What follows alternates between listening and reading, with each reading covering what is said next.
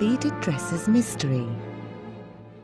If you think it's fun to get caught red-handed by your lady-in-waiting, you can bet it isn't, especially since Miss Stencil caught us with our foreheads pressed to the freezing bedroom floor. Who'd have thought Miss Stencil had heard us? We hadn't so much as made a peep when we slid off the bed. We hoped to find out about the clip-clopping outside our bedroom, but now we had more to worry about aside from the mystery of the pink shoes. Even though Belle and I were princesses, Miss Stencil has complete authority to discipline us. Our Queen Mother didn't have time to waste with 10- and 12-year-old girls like us. "I cannot imagine," Miss Stencil began, "what excuse you might have for disregarding my orders. Sleep time is sleep time." She pulled my arm and I followed her back to my massive 4-poster bed. She pointed at the pillows and said, "Shut your eyes now, and tomorrow you both will face the music for your defiance." Belle timidly trudged closely behind me. Without another word, Miss Stencil spun on her heels and returned to her bed in the corner. No doubt she was livid. Belle and I lay very still under the goose-down blanket, and we must have dozed off, because before we knew it, Sarah, our maidservant, drew the drapes aside and the sunshine swept into my bedroom. I glanced at Miss Stencil's bed, but she was no longer there. Only her red Bible sat on her bed. Perhaps she was already building a case against us with Mother. At breakfast, Belle and I wolfed down our buttered and marmalade toasts.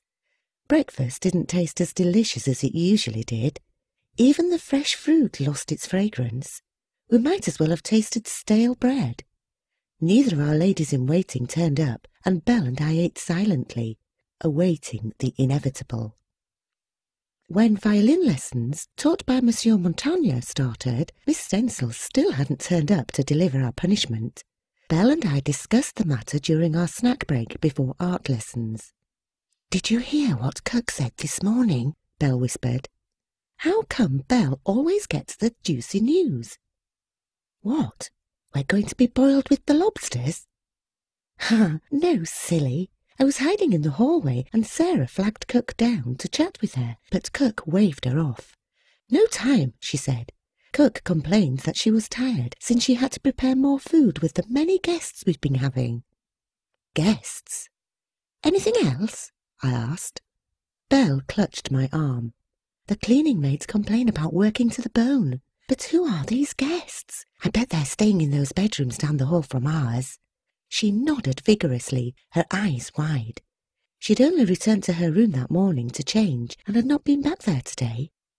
"If we ask too many questions," I said, "we're going to be chopped liver, princess or no princess.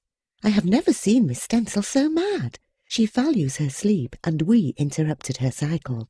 We'd better lie low." "I have an idea." But before Belle could tell me more, our art teacher, Madame Bertha, with her folds of grey skirt, waltzed in. "Why are the easels still in the corner?" She spoke in that high-pitched tone of hers, as if someone was pinching her nose. Her eyes scanned the room, looking for the maidservant who helped in the class. Liliana hadn't turned up for classroom duty that day. This was odd. Belle and I rushed to lift the easels, but Madame Bertha screamed, "Not for princesses to carry furniture!" She stormed out of the classroom just like that. "Why is everyone so upset these days?" Belle asked. I could tell she was afraid. Her lips quivered slightly. I shrugged. 2 manservants breezed in and set up the easels, and everything went like clockwork. But at the end of class, Mother, the Queen of Chadwick, flowed into our classroom with her royal tiara gleaming and her flouncy brocade dress swishing when she walked.